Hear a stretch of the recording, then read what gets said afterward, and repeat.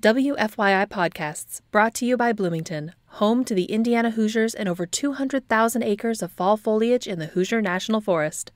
Indulge in seasonal flavors at the Elm, experience breathtaking views atop 4 fire towers, or catch a Big Ten football game at Memorial Stadium.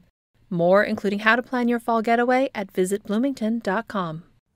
WFYI Podcast brought to you by IU Auditorium, presenting Les Miserables for a limited engagement, September 24th through the 29th. Les Miserables, the timeless musical about love, courage, and hope as it relates to the survival of the human spirit. Tickets at iuauditorium.com. My Morning Jacket will be performing at the Bourbon Beyond Festival in Louisville, Kentucky on September 22nd. I recently spoke with the band's guitarist, Carl Broemel. Carl's work with My Morning Jacket has received widespread critical acclaim. In 2007, Carl was named on Rolling Stone magazine's list of 20 new guitar gods. In Carl's debut recording with My Morning Jacket, the 2005 album Z was named by Rolling Stone as one of the 500 greatest albums of all time. Carl was born and raised in central Indiana, and he began playing music at an early age. His father, Robert Broemel, was principal bassoonist for the Indianapolis Symphony Orchestra. As a teenager, Carl performed with his rock band, Planet Earth, at all-ages punk venues around the city.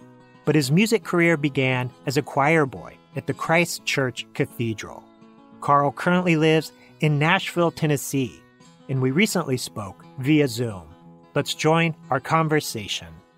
Carl, thank you so much for taking time to speak today. I'm a big fan of your work. Oh, thank you so much. Yeah, I wanted to talk a bit about your history in the Indianapolis music scene. From what I understand, your career as a performer really began as a choir boy. As a young person during the 1980s, you were singing the music of Handel and Benjamin Britten at places like the Christ Church Cathedral in downtown Indianapolis. Am I right about that? Wow. Yeah, that's so cool that you brought that up. I ended up being the head chorister for a while at Christ Church Cathedral, and Dr. Burgomaster was our choir director. And what's really interesting about being in the choir was that was my first professional gig. We got paid, we got a little bit of money, and it was interesting. Just every week, it added a little responsibility to the whole thing, and it's church and it's a service, but it was also a professional musician in a way. That's how it began. Yeah, it's a serious choir that tours internationally, right?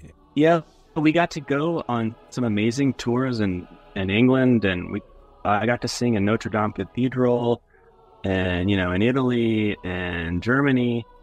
It was an amazing experience. I've gone back to some of those cathedrals and cities as an older person, and I really appreciate what we were able to do. We were able to, sit in the choir pews and do an evensong in Notre Dame. Yeah, it's like at the time we're like, oh, I just want a hamburger. You're a little kid and you're on tour in Europe and you're missing home.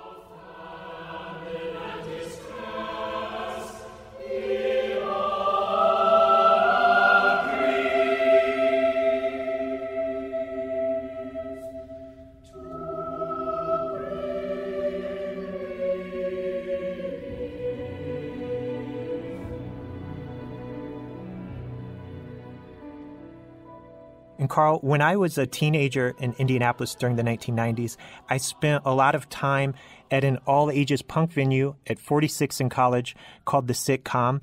And I believe I saw your band Planet Earth play at the Sitcom. You were a student at Pike High School when you started Planet Earth. Was that your first band? That was the first band that has a name that I'm willing to say out loud. Yeah. Did we meet back then? I don't know. I mean, it's possible. If you were a part of that circle of people that were frequently at the Sitcom, I'm sure we must have. Yeah. Yeah. I mean, what a fun time. Just the era of making flyers and dropping them off at all the middle schools and high schools, and having all ages shows.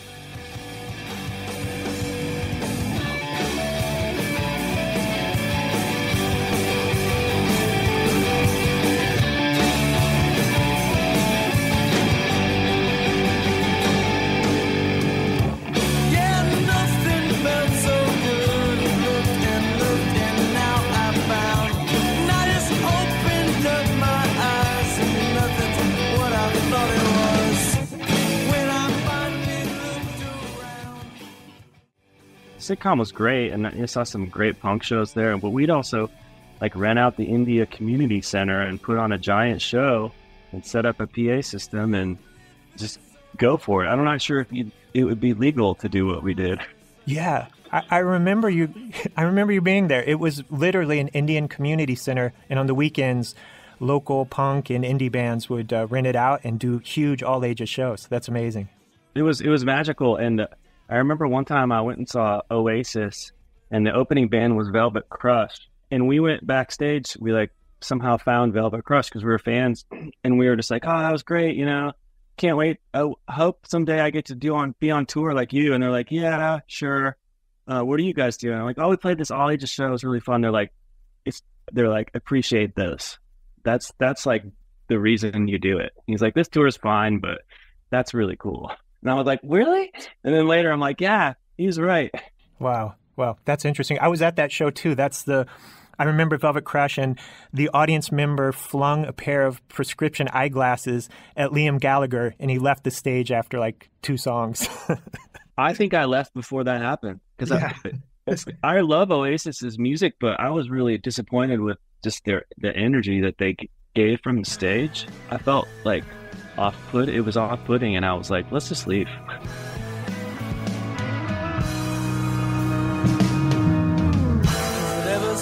Like someone's trying to hurt you,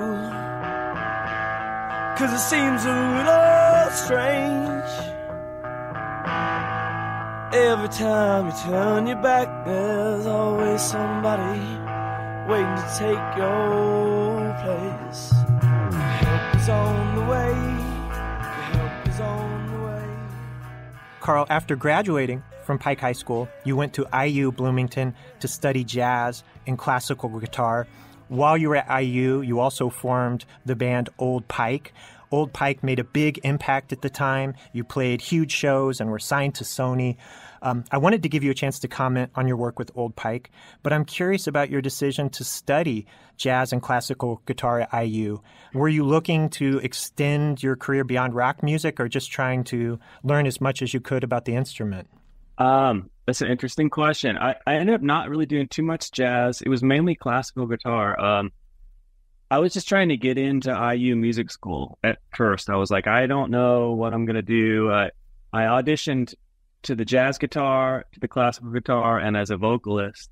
And I got in as a vocalist and as in the classical guitar department. But the jazz guy was like, "Yeah, you're not really ready for this." That's just never been my bag. So I studied. I just fell into it, and looking back on it now, it was really great to just be able to practice guitar for 4 years. That's like a special thing. And then Old Pike kept going throughout college, and we ended up getting a record deal. And another life lesson is, we had a lot of good things going for us until we got signed to a major record label. When we made a record, and it didn't do very much, and that was just kind of petered out. So like the magic era of Old Pike was actually before we got signed, when we were writing, I thought, good music, and just the complications of the music business were a little bit too much for us at the time.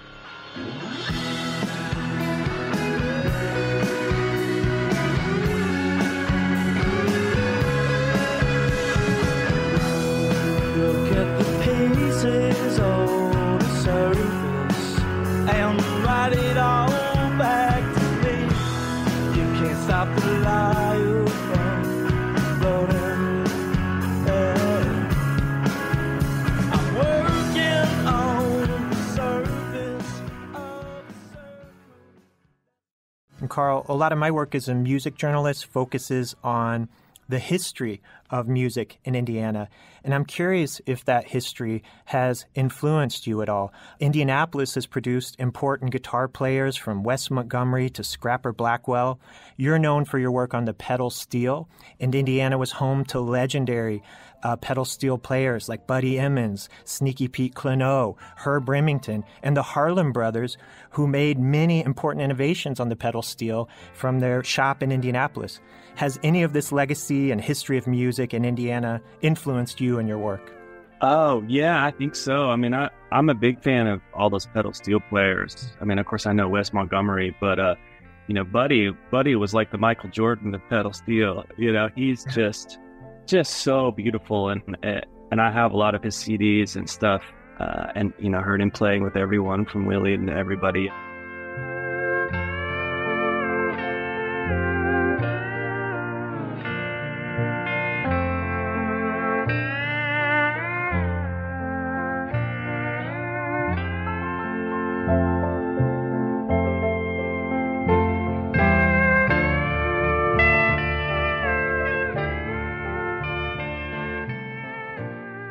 Yeah, I mean, I love Indiana pride stuff. I love Kurt Vonnegut because he was like, I'm from Indiana. A lot of people, kind of grow up in Indiana and run away to the big cities and just sort of like try to pretend like they're not from Indiana. And I love it when people are the opposite. And I'm definitely the opposite. I love Indianapolis, and I love being at school in Bloomington.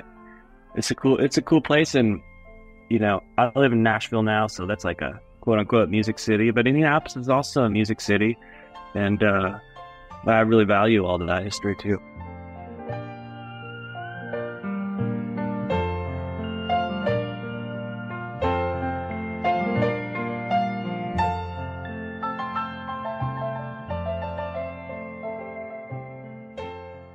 And Carl, 2024 marks your 20th anniversary with My Morning Jacket. You've had an extraordinary history with the band. The achievements and recognition you've had are too numerous to mention. Any reflections you want to share on this time you've spent with My Morning Jacket? Yeah, the 20 years of My Morning Jacket kind of coincides with my 50th birthday. Mm-hmm. So it is a moment of reflection just as in life and also career, and everything just sort of happens together. I have a teenage son now, and all kinds of different responsibilities that, when the band is not active, I honestly don't think about it too much. I go give 100% when we're doing something. And then when we're not, the one of the values of it and the ways to keep it fresh is to just literally step away and come back with maybe some new experiences under your belt. And that's kind of how I approach it now. We just made a new album, which I'm really, really proud of. And the relationship with the people in my band is one of my longest term relationships and like my longest term friends. A lot of friends have come and gone, and we've managed to not only make music and tour and have ups and downs together, but actually like keep growing a little bit and figuring out how to do what we do a little bit better, and honestly figuring out how to enjoy what we do more is kind of the new goal.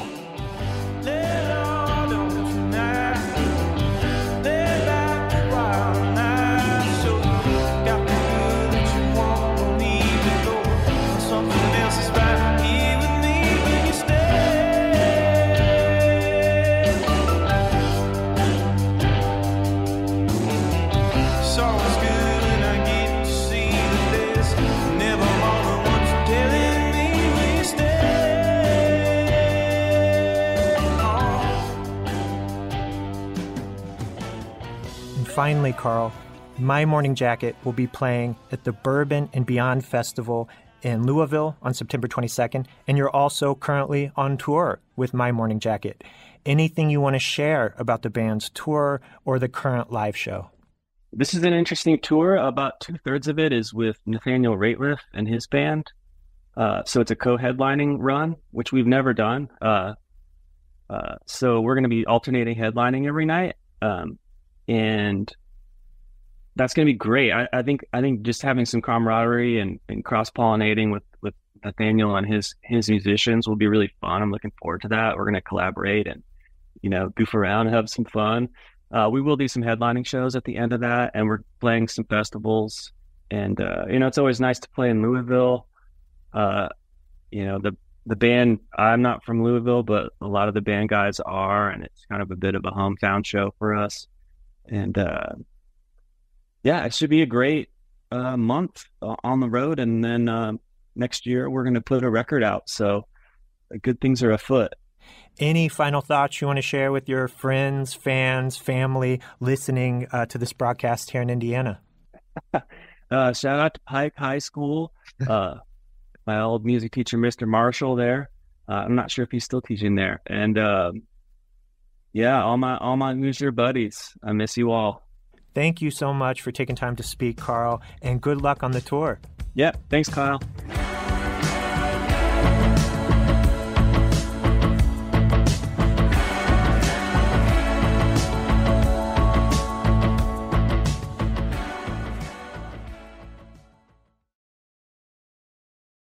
WFYI Podcasts, brought to you by Bloomington, home to the Indiana Hoosiers and over 200,000 acres of fall foliage in the Hoosier National Forest.